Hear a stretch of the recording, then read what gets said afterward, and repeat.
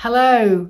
So this is the first video in a new series of videos I'm doing within my YouTube channel, which is all about paintings in our home and aspects that we need to consider or think about when we're placing art and paintings on walls in our home.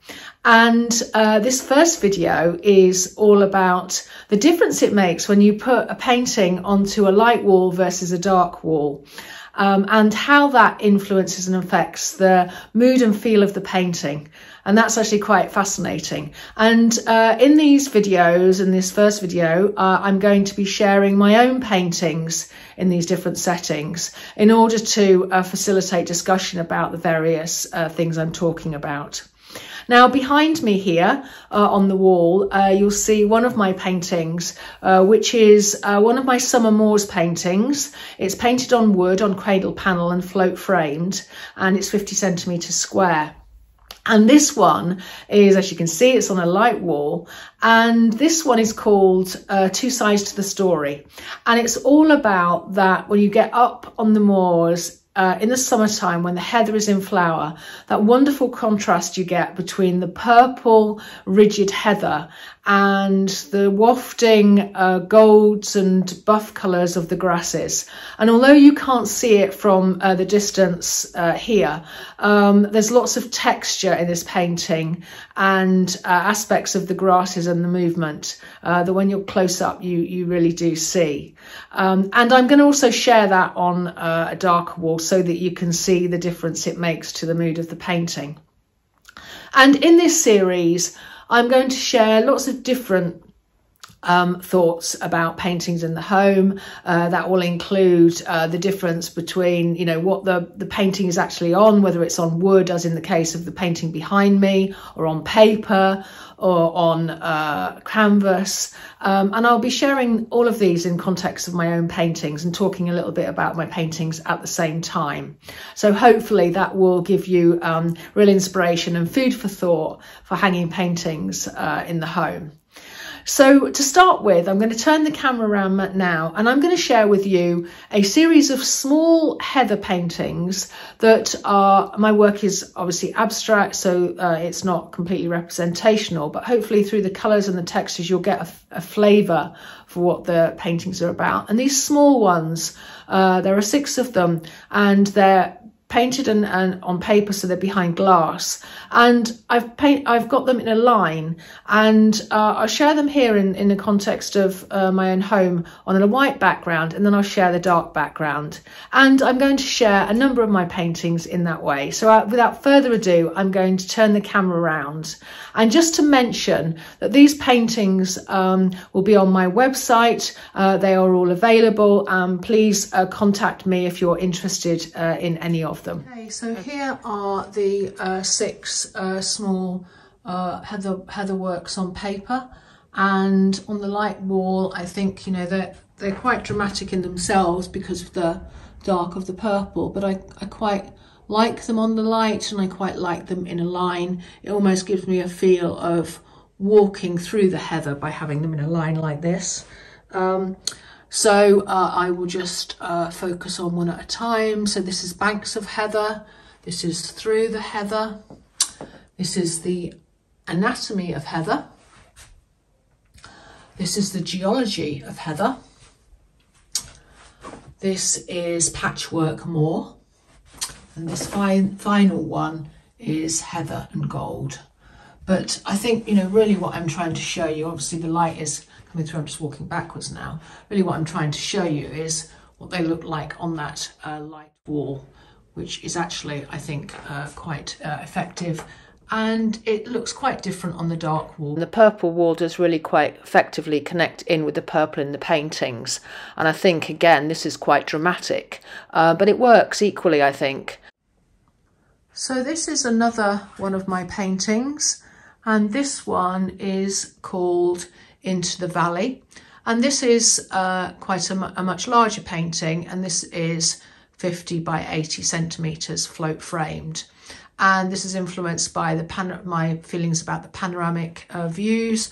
I just go up close to it, but obviously I'm sort of really focusing on looking at what it looks like on the background wall rather than the detail of the painting, but hopefully can just share with you some of that detail. Okay, I quite like it on a light wall because I think it picks up some of the light in the painting, and it's quite a kind of dramatic painting, but it gives it a calmness by having it on the white wall. But equally, I like the drama on a darker wall, and I'm going to show you that now. So here it is on a rather gorgeous dark blue wall that pretty much matches with the painting. And I think what's clear here is that this rather wonderful wall does enable the painting to really stand out and almost look richer. And I think that works really well in this type of room. However, it kind of also depends on what not only the mood of the painting, it's the mood of the room that the mood you're trying to create within the room. So the previous image where I was showing it on the white wall, this same painting down into the valley, that was in more of a bedroom setting. So of course the sort of calm, more subtleness was more important. So I think that's another thing to consider is the actual what the room is about, what it's being used for, and how that kind of works in with the painting. So this is one of my Winter Moors paintings, The Clarity of Calm, and it's 80 centimetres square. And on this dark wall, with the red being picked up with the sofa, it looks really dramatic and, sort of quite moody. And the white, of course, stands in quite stark contrast.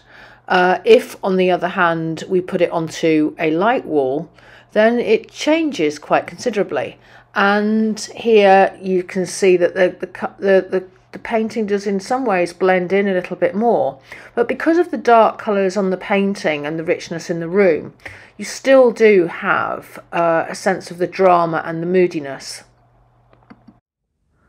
So this is one of my Autumn Woods paintings called Autumn's Rich Tapestry.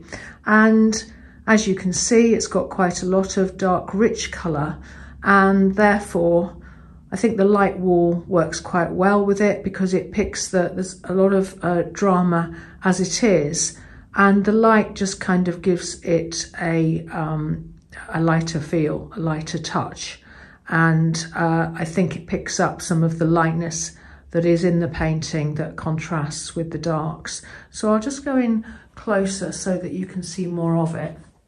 And it's behind glass, but you can see these wonderful rich golds and reds and burnished colours that are so reminiscent of the autumn and the autumn woods.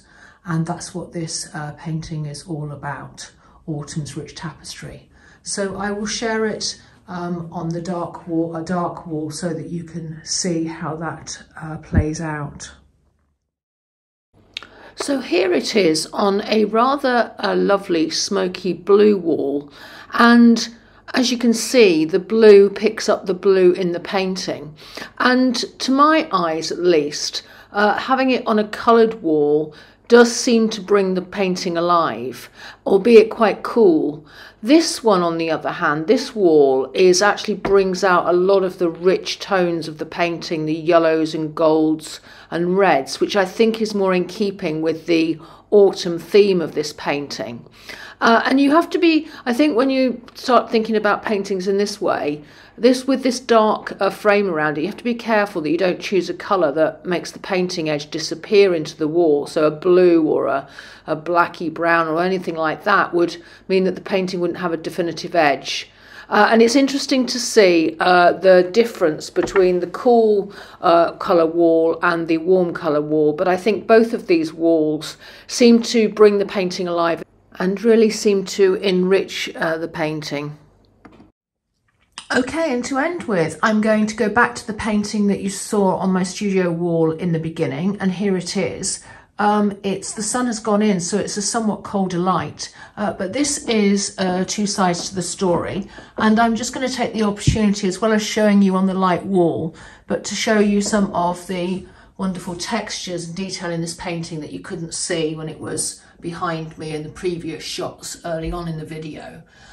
So there's lots of although it's quite a calm painting because there's lots of breathing space, it also has a drama brought about by the strong contrasts between the purple of the heather and the muted buff and gold colours of the grasses, and hopefully you can see some of the textures there.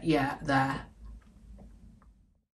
And finally, here is the two sides to the story on a darker wall, and this is a kind of mauvey colour that fits quite nicely with the colour within the painting.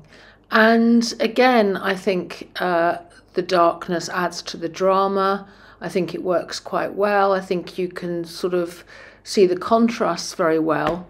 But I think sometimes it's a personal choice, and it's interesting to see the differences and how they affect the mood. So I hope that you've enjoyed the video and it's given you some food for thought for the paintings in your own home. And as I said at the beginning, the paintings I show here are all for sale, so please do get in contact if you're interested, and I'll put links in the notes. And thanks very much for watching. Please do like and subscribe if you aren't already, and as ever, I love to hear your comments. Thanks a lot. Bye bye.